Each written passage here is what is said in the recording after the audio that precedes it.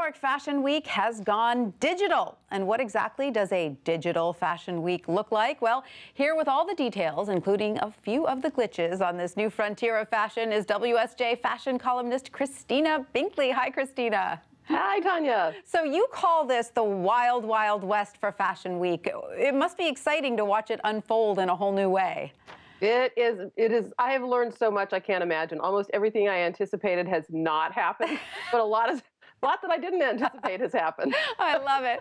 So give us some of your favorite examples so far. You say that Carolina Herrera had a lovely approach to her show. Is that right? Yeah, she had actually. It's interesting. I've noticed overall that some of the best run businesses actually have the best run live streams and digital communications. Carolina Herrera had a fabulous show. She had two 360-degree cameras that you could operate with a mouse on your laptop, and then a traditional live stream where you saw the clothes up close. And you could actually see the clothes very well, which I'm sure is not the case with all the live streams.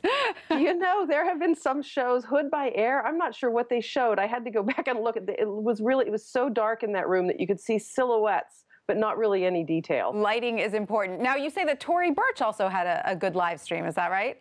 Yeah, she had a fabulous one, as a matter of fact. That was one where I got a little lost. This happened to me this morning, and Michael Kors as well. I got a little lost with the people watching because it was so well lit. I could see everybody in the audience. So I was sort of hearing who's doing what, who's Bill Cunningham photographing. It was fun.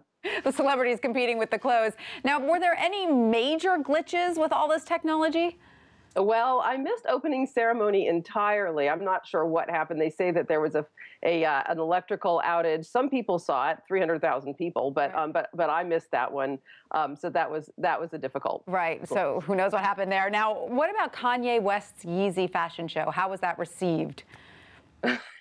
Well, 2 million people saw it, so wow. it was widely received. It was a little cringe-worthy, but part of that is Kanye. I stuck with this live stream for 2 hours. I was exhausted when it was over. Wow. I mean, he live streamed every single moment. 2 hours. My goodness. Now, Christina, did all the brands and designers embrace this brave new digital world this year?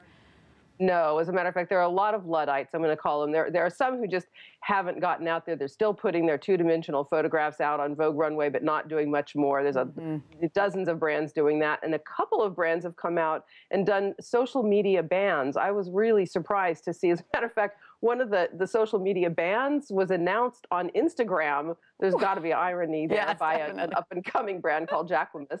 And MSGM, which is wildly popular, it's a millennial brand, has asked people not to take photographs at their show in Milan. Very interesting. And how did the whole retail component work its way in? Did some of these big names like Tory Burch and Carolina Herrera, are there some things that are now immediately available to purchase? There are. As a matter of fact, you could have had a shopping spree yesterday, and the day before, you could have bought dresses from Diane van Furstenberg right off of her. It's hard to call it a runway because she dropped the runway and did a sort of fun presentation this time. Tory Burch was selling tracksuits. They were kind of salted in among the fancier stuff in her runway, but shortly afterwards, she popped up on her website and says, buy these tracksuits now. They're ready to go. Now, lest we forget the clothes, Christina, what are the standout trends you're seeing? Okay, here's your shopping list, Tanya. Okay, Got it. You ready? Okay, I'm writing it down. You need midi skirts and midi dresses. Midi is just all over the place. That sort of mid-shin length length for skirts and dresses is absolutely it. Okay. For evening, I recommend a dress or pants with metallic sheen, almost metallic fabrics, gold and silver, all over the place. There's a lot of transparency that's continuing from past seasons, so you know we're going to have to make sure we have the underwear to go under these things. Throw on a bomber jacket; they are also everywhere. I'm a little concerned about this trend. We'll wait and see if this continues in Europe, and we'll know if it's a long-lived trend or not based on that. And by the way, make sure that your midi dress is in some kind of a murky color, sort of a dingy yellow or green. Oh my goodness, that's one I might pass. I'm not sure that length looks great on me, but I'll go for the metallic and the bomber. I can definitely, just not at the same time, right? Not a metallic bomber jacket. But no, you can do that. Okay. You can. I've seen two. Good, good. All right. Thank you so much, Christina Binkley. My pleasure.